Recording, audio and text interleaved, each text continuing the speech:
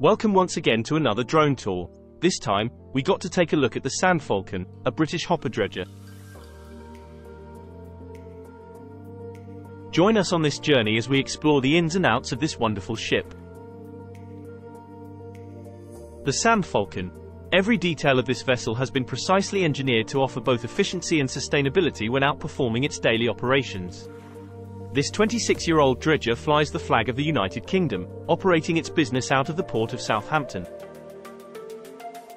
Managed and owned by Cemex UK Marine Ltd, Sand Falcon boasts two engines, totaling an overall power of 4,920 kilowatts.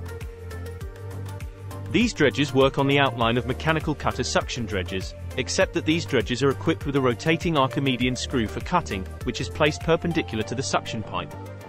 The auger-like screw rotates and removes material. After removal, the material is served to the centrally placed suction pipe. This dredging method is employed where the material is to be dredged in precise vertical as well as horizontal dimensions.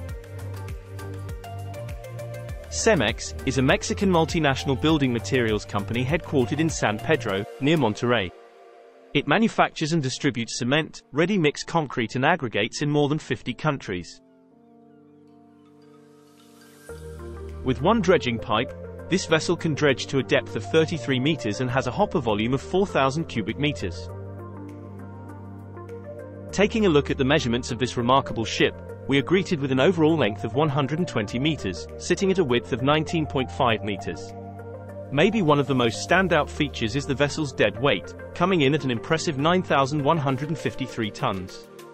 This may come as no surprise for a hopper dredger of this size. While it will come as no surprise that working on a dredger is an extremely noisy job, we were surprised to learn the control room is built to be completely soundproof. This particular design of dredger is to dredge either sand or gravel, also, when needed, a full mixture of both. Installed is also a self-emptying channel located in the hopper compartment. Sand Falcon will commonly be seen in and around Europe, dropping her cargo off in ports all over, mostly to building sites and building companies.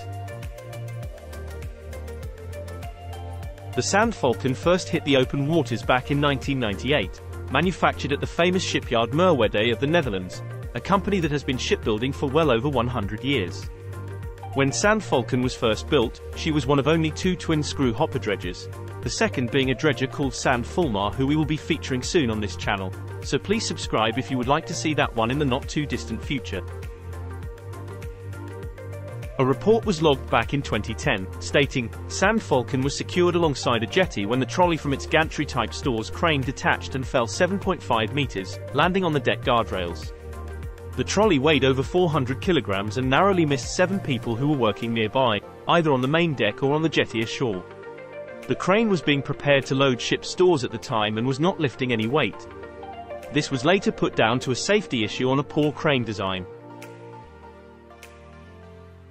During the pandemic, a considerable amount of sea work was put on hold for a large amount of time. However, when back underway, the Sand Falcon, along with its sister vessels, is manned by a crew of up to 13 and will likely spend 36 hours at sea at any one time. Since the pandemic, more than 20% of the nation's demand for sand and gravel is now met by hopper dredgers, with most of that business happening from her home port of Southampton. Surprisingly, the Sand Falcon is one of many vessels that finds itself helping local coast guards carry out safety drills. Periodically, the UK and European Coast Guard helicopters do a safety drill on various vessels.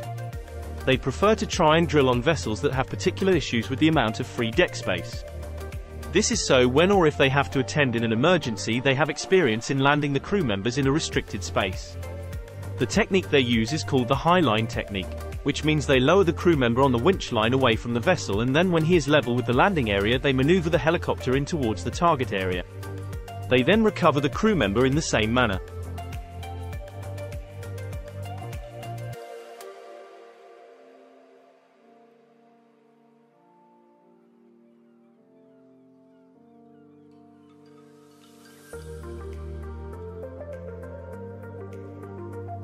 If you like this ship videos, please leave us a like and consider subscribing, as it goes a long way to helping us in our mission to build a thriving ship spotting community and make more ship spotting videos.